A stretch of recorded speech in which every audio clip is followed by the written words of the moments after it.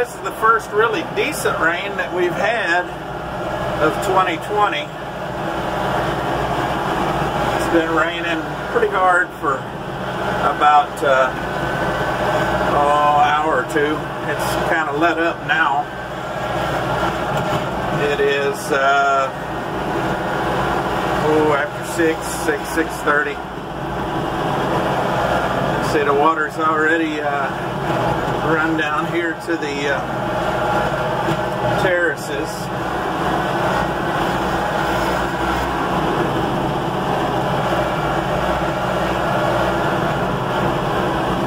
But I noticed something here because of this real heavy downpour. There's some stuff that I've been needing to fix anyway.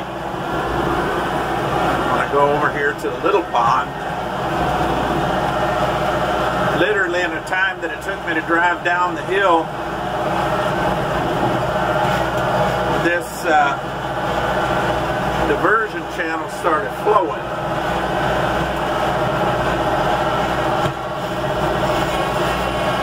And you can see ahead of me this little arc is draining part of this hill. But just over this by that tree there and coming through this valley is the diversion channel that sends water off of, it goes from the big pond, which is directly straight up by the diversion channel. The overflow comes down here to the little pond, and this is a terrace here that I'm driving sort of at an angle, you can see. And this is diverting the water into the little pond as it comes off the hills.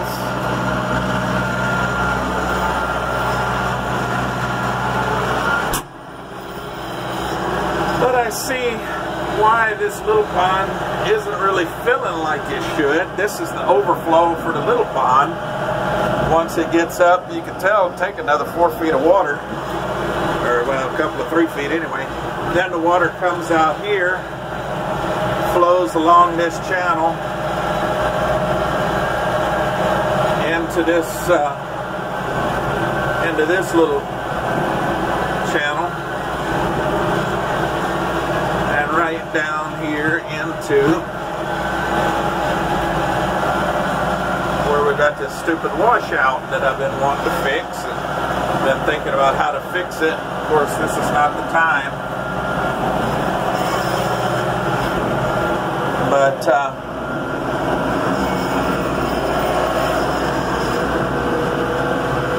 this is the problem that we need to address.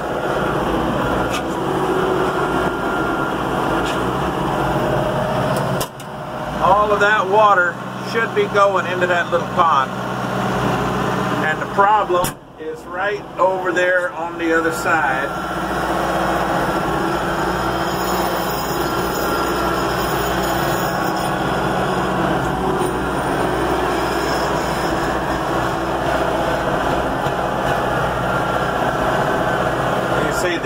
This little dam coming through here is just the runoff from behind us. But all of this needs to be diverted. Not one drop of this water should be going down here, other than water that literally falls on it.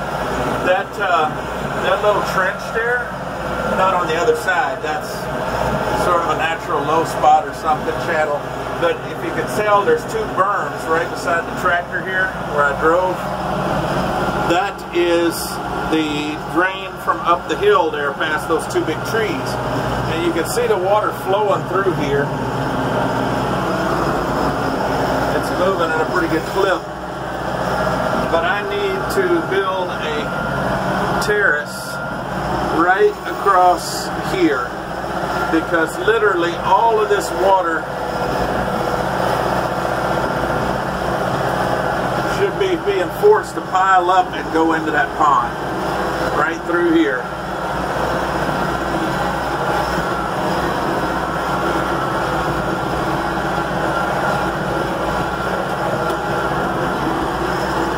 There's not much we can do.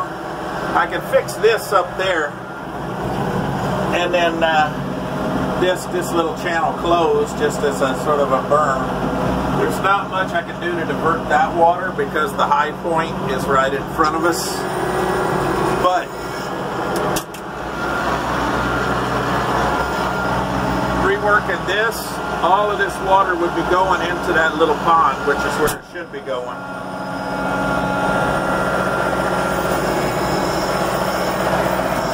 And one good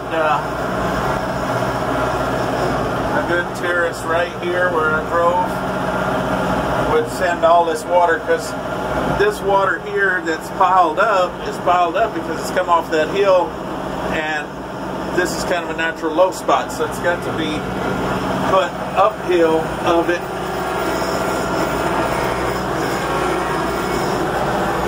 To divert the water before it gets down here. So, if you can see this, I'm going to drive along this channel and hope I don't fall in an animal den. That wouldn't be good. I always wondered why this stupid channel was here.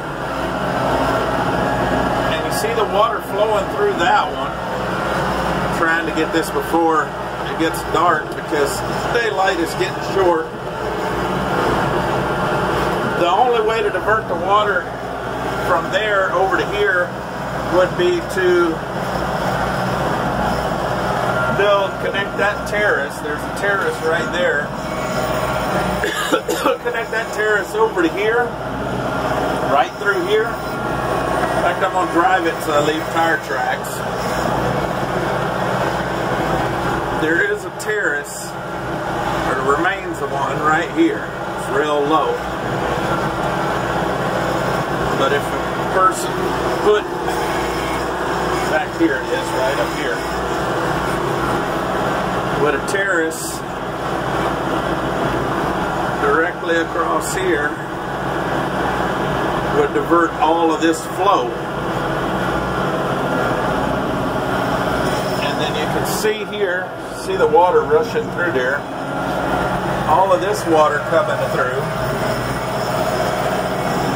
This is sort of a natural high spot right behind me where we just were, where the water's really moving quick. It gets thin, but you see that channel there. So what needs to happen is this needs to be opened up and the dirt moved over to here to divert that water down towards that little pond. Because all this water is basically going to waste. It's going right into the neighbors.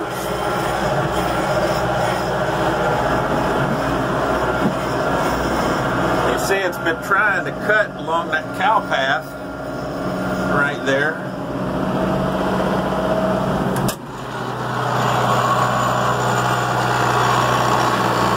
Cutting along that cow path and on down toward that little pond.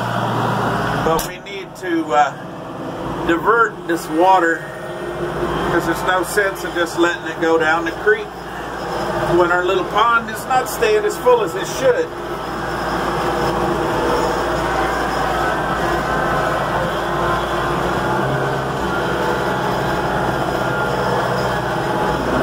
You can see the water coming down this drain from the back hill.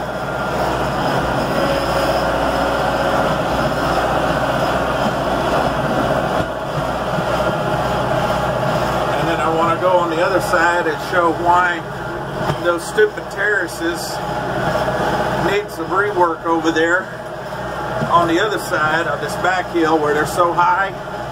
Why they're incredibly stupid and need reworked, because whoever laid this out didn't think it through very well. This drain, this little slough here, which flattens out right at the top of this hill, is draining the whole top of this hill. And see, here's a terrace here that we're about to cross. It's bringing water down off of the hill, but it's not a lot of water. It's not flowing, you know, it's not foot deep water.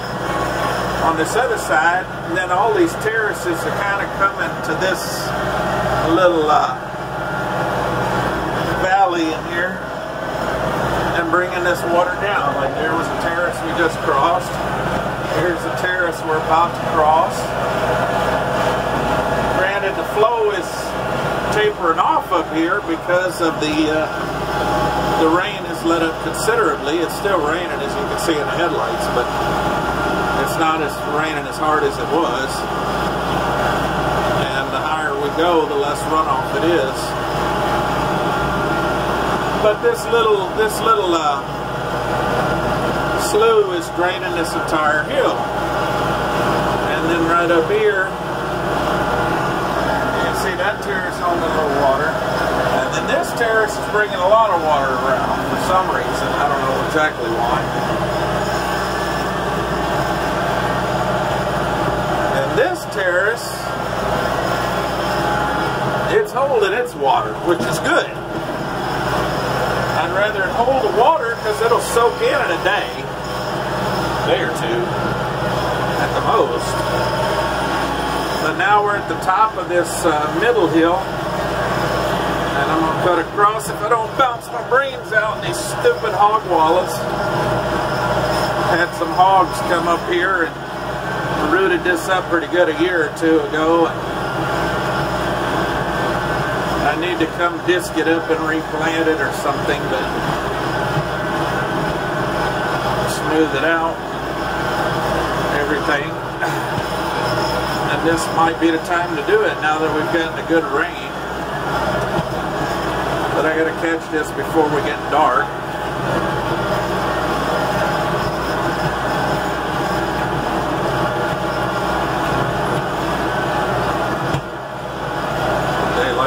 Fast.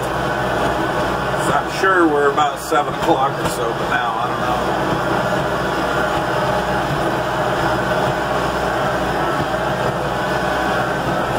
So here you can see the knob of the hill is sort of behind me, and then water's coming down to this first terrace, and it's really piling up, which is what a terrace is kind of supposed to do.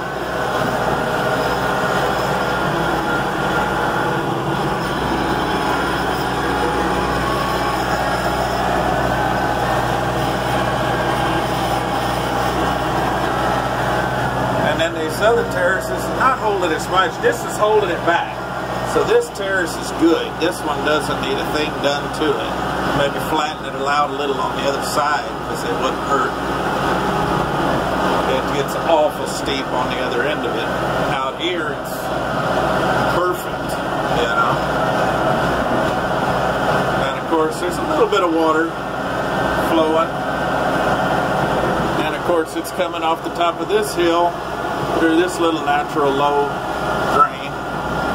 And then here it's flowing pretty good. There's all this water coming off of the hill behind us, and it's coming through this little natural drain, which it's going to do. There's not much you can do about it.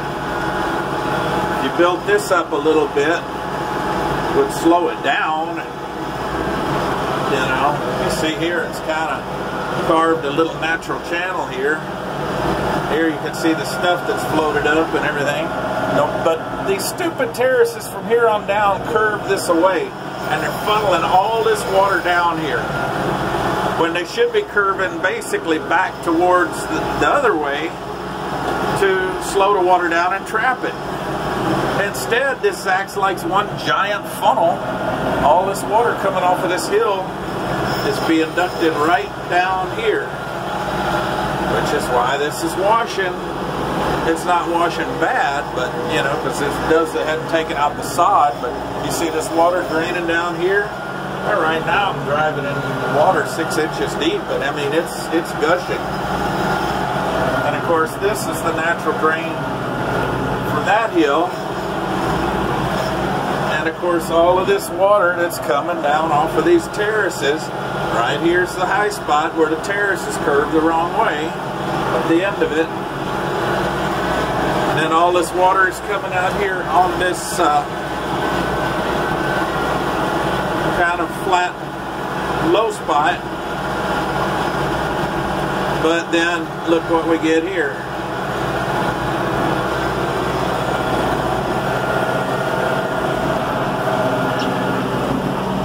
This is really slowed down from what it was because it was just pouring.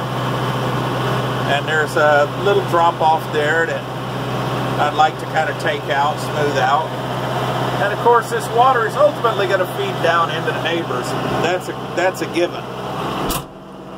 The neighbor over here, when he farmed that hill, when the neighbor used to farm cotton on this back field back in the 50s, and he always disced his turning rows right along the border fence with us. This was a previous owner, not the current owner. And I don't know if you can see that. There's about a 5 to 6 foot drop off. That's how much topsoil he lost by having his turn row going straight up and down the hill through here. And then behind me you can see this little trough. That's the natural drain for these terraces above us. But they started washing off, caving off, and everything else. Well, this is going to drain through here. There's absolutely nothing you can do to stop it, but I do want to fix these stupid washouts. And this is the little one here.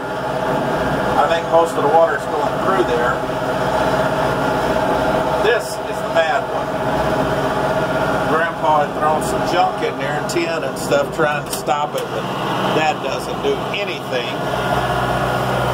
As you can see, little barbed wire scraps and wood and junk. Need to clean all that up, but it's so steep you can't hardly get a tractor down in there. But if this dirt was reworked through here, let me turn around and get some video of it, kind of see where the water is, and then you know where the low spot is.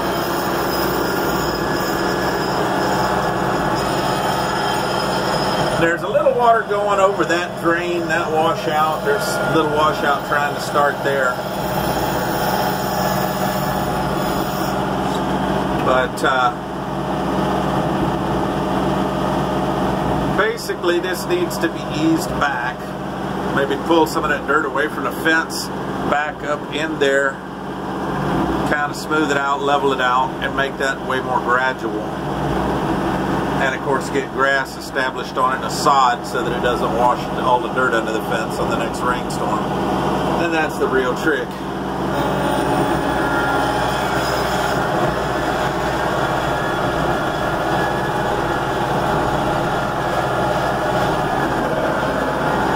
Here you can see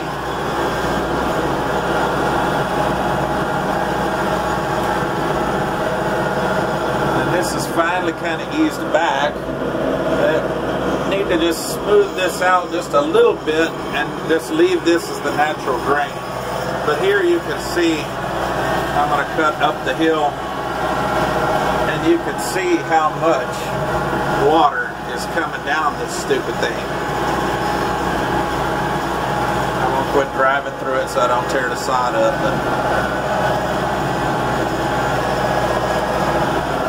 gigantic terraces, and all they're doing is dumping the water right out of the farm. And like I said, because that's all uphill from that drain, this water can't go to the pond. But we could hold it up here on our own hills and let it soak in to benefit our own grass. Dad and Grandpa built these terraces sky high. Dad used to brag about it, that they built these with that 8-in tractor. And all of that. And all it does, you know, there's some water being trapped here, but all the topsoil's mounded up in them stupid super high terraces that are hard to work over, you know, when you come back here to feed hay or chop it and whatever, and you got to crawl the tractor over these things. So wait till you get to the other end of them. I mean, this is nothing. Then I'm going to go look at the big pond and I'm done. But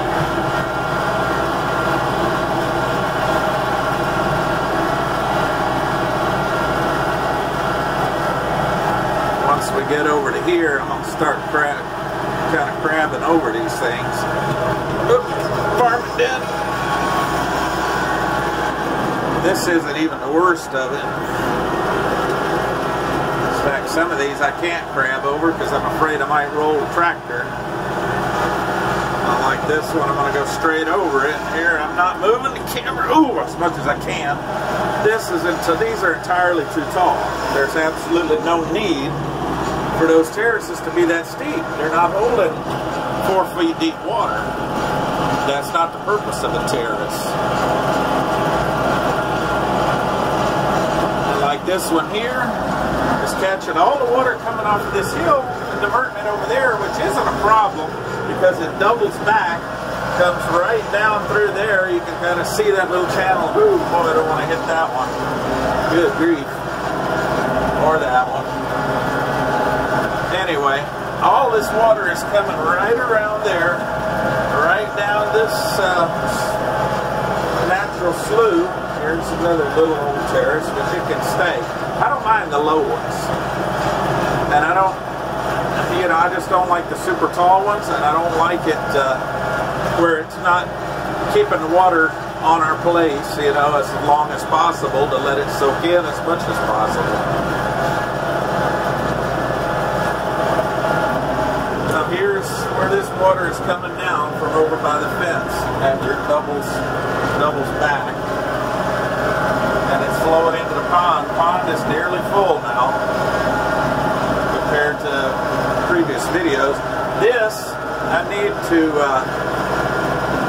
a lot of this dirt was hauled out of the pond when I dug this out a few years ago during the drought when it went dry. If we had a little channel here, it would let some of this water actually drain into the pond a little easier. It's going into the pond anyway, and out here it gets plumb deep. It's like a foot deep or more out here. This is normally pasture. Kind of see it's up in the rims, and the water's going right over the embankment into the pond there, nearly up to the step of the tractor.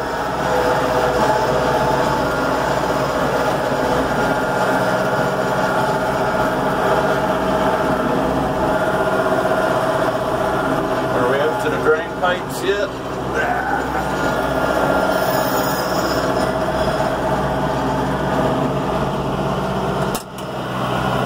Just about. It isn't running through the pipes yet, it soon will be.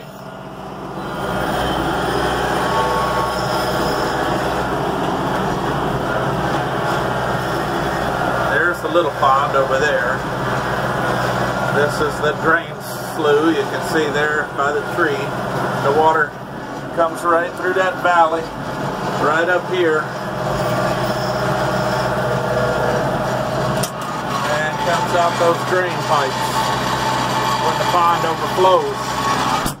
And if the pond gets super full, which we've had happen before, it'll go over this low water crossing. This low water crossing is designed, it's a bunch of rocks and gravel, riprap, rock, bricks, broken concrete blocks that we bought from a place down in Eagle Lake to divert, to make a low spot that's just covered with a little loose sand. And so if it starts to wash, it's going to wash down to the rock and stop. And that's why I piled up all these rocks here on both sides of it to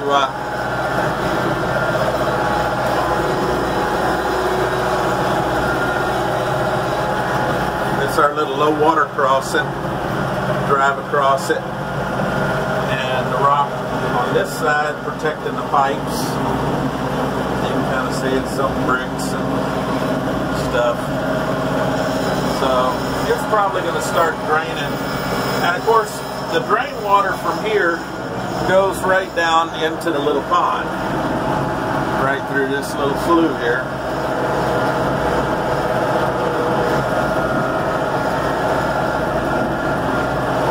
And just the other side of that tree is where we drove around past the little pond. So, anyway,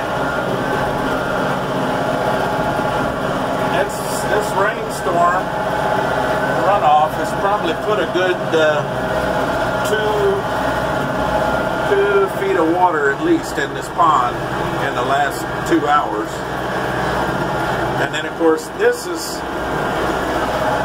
the dirt that I took out of the pond. I spread through here because this was a natural low spot. And of course it's impounding water on the backside. Well, I'm not too worried about this. It'll soak in a couple of days. It might be standing water, little puddles here or something for a week, but at least this water is going into our pond.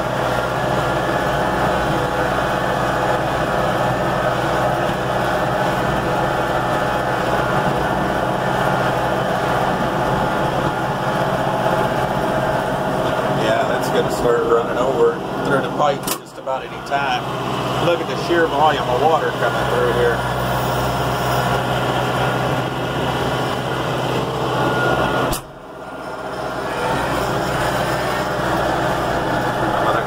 The hill before it gets dark and have a look. There's a lot of water coming through here, you know, and it's coming off of this hill. This hill doesn't really have any terraces. That hill does, and they're designed pretty well. They're actually holding water back like it should.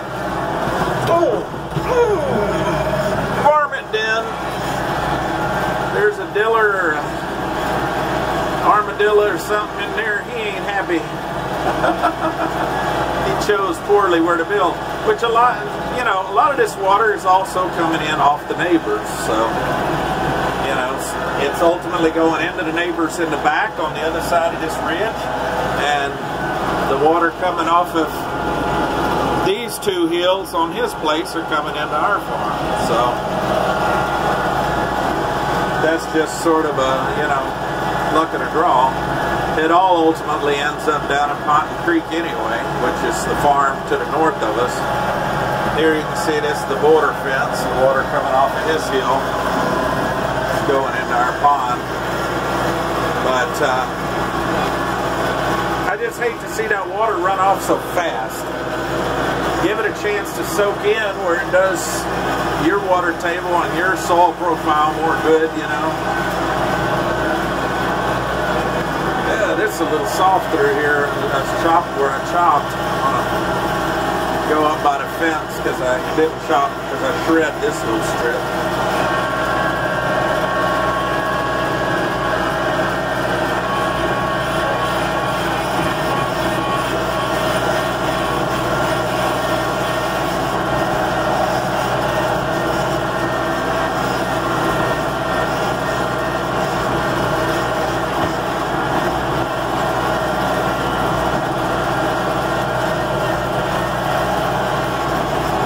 See the sour gas flare on the neighbors there.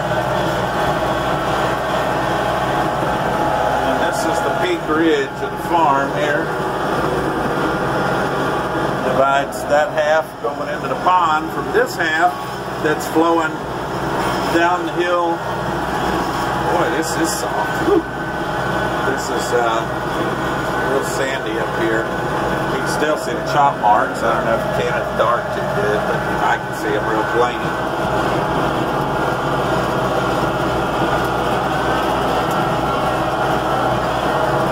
We're going almost straight down the slope of the hill. You can probably see a little green slough.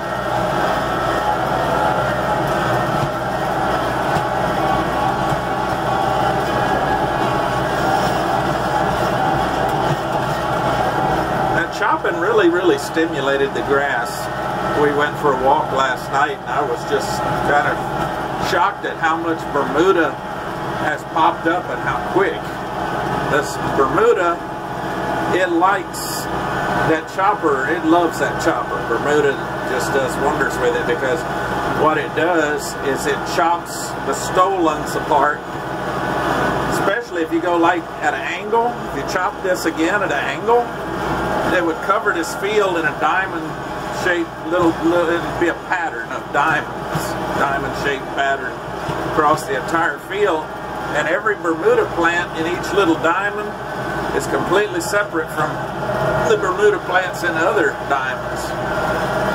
So by cutting the stolons, it really encourages it to grow. And as I come down this hill, there was a varmint den.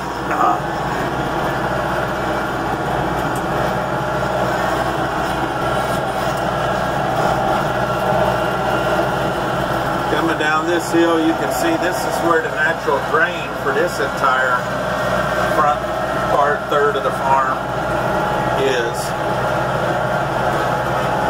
Some of this water is probably coming through for the neighbors. And then we pick up the natural drain right through here.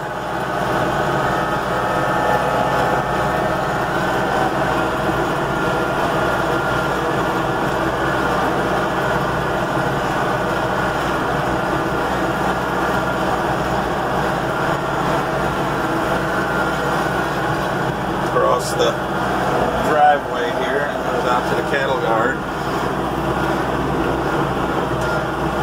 And then this is the drain in the bottom of this valley for this entire front hill, all the way up there to the house and all the way up there to the road.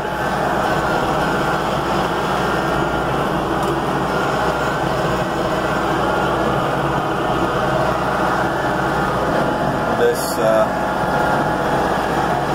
water coming in here from that little low spot above that little ridge.